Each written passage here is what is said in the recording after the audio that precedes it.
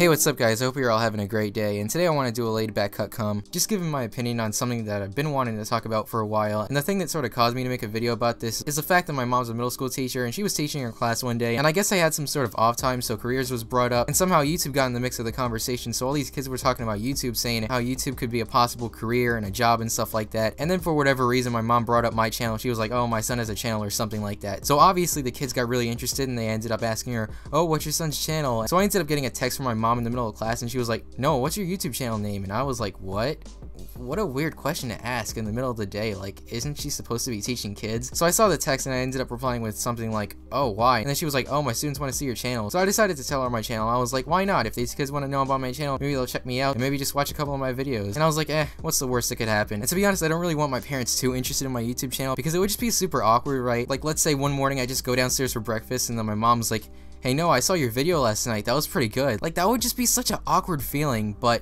she doesn't watch my videos that much. I don't even think she watches them at all, which is a good thing for me because, like I said, it would be really, really awkward. So these kids saw that I had about like 1,000 subs and I was getting 150 views every video. So these kids, they got really interested and they were like, oh, how much money is he making? So my mom ended up texting me asking me how much I make, and I was like, money? I don't even put ads on my videos. I mean, if I did put ads on my videos, I'd probably earn like maybe $10 a month. I don't even know the rates that well, to be honest, so that's probably not 100% accurate. And I began to realize that maybe these kids were thinking about doing YouTube and thinking that they could make money off of this stuff. And listen guys, I'm gonna be honest with you. If you're going into YouTube with the mentality of, hey, I could do this as a summer job, you know, just make a bunch of gaming videos, have fun with it, and then just like make like $100 a video. Like, if you're going into the YouTube with that sort of mentality, I mean, that's obviously a little bit exaggerated, but if you're thinking about doing YouTube for the money or anything like that, chances are you're gonna have a bad time and you're gonna be very, very disappointed because YouTube is a very competitive community and it's very, very hard to grow these days unless you know somebody with like a lot of subscribers who's willing to, I guess, do a collab with you or sub box you or something like that. Then I guess you could get a few subscribers from it, but even then you probably wouldn't be making that much because the truth is, unless you have like maybe 50,000, 100,000, you're really not gonna be making that much from YouTube because most YouTubers around like the thousands, they make like probably 10, 20, maybe even $50 a month depending on the amount of views that they get. And the issue with people going into YouTube to get money and stuff like that, like what they'll do sometimes is they'll pay for partnerships where like they'll have like a 5% off code if they pay a certain price. And I've seen a lot of small YouTubers with these kinds of sponsorships, like fucking no scope glasses. Like, who the fuck is gonna buy no scope glasses? Like, real talk here, what the fuck is a no scope glass? Like, I go to the website and it's just like glasses, like gaming glasses? Are you fucking serious? Like, geez, why would you have such a ridiculous sponsorship? But like I said, the issue with these kids going into YouTube for the money is the fact that they're so desperate to get subscribers. They're so desperate to have these sponsorships. The way that some of them grow, they just spam comment sections. They have these fucking shout out Sunday series. And come on guys, like, real talk here, shout out Sundays, they're fucking scamming. And if you really want to win a shout out Sunday, you have to be super active. You have to kiss their ass, and there's a very, very small chance you'll actually win the shout out unless you make really, really good content and you're their friend or something like that. So when they go on your small Minecraft Let's Play channel and they're like, hey dude bro, I have a shout out series and I think you make really, really great content, I can get you 200 to 300 active subscribers,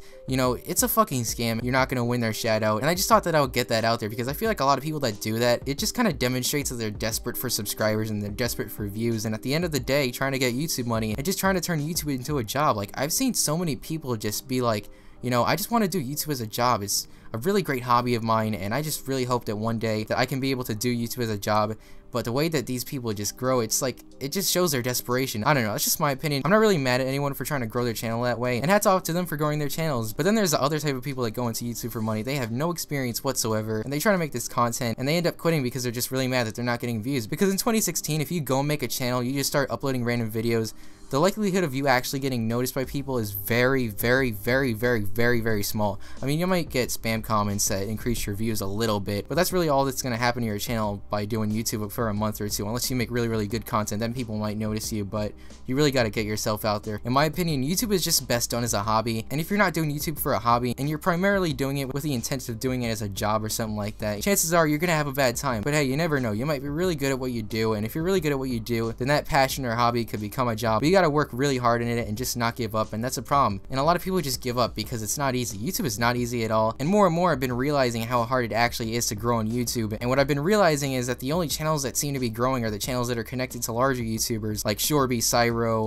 Mobulated, Quotable, just to name a few. Like, those guys make good content, but they all got huge boosts from other YouTubers. And then the other kinds of YouTubers that just grow from spamming smaller channels. And then the third kind of YouTuber who just makes content to make content, and then they just upload it, maybe they share it with a couple of friends, and then they get off. Like, those YouTubers, they usually grow very slowly, and it's very rare that the third kind of YouTuber gets successful, but I've seen it happen, and it's definitely possible, but it takes a lot of determination and a lot of effort and a little bit of luck. And so that's basically my whole opinion on YouTube money and stuff like that. I don't even know what I'm gonna title this video. I guess this was sort of just real talk, me just voicing my opinion. I don't even know if there was like a set topic in this video. I hope you guys enjoyed this commentary.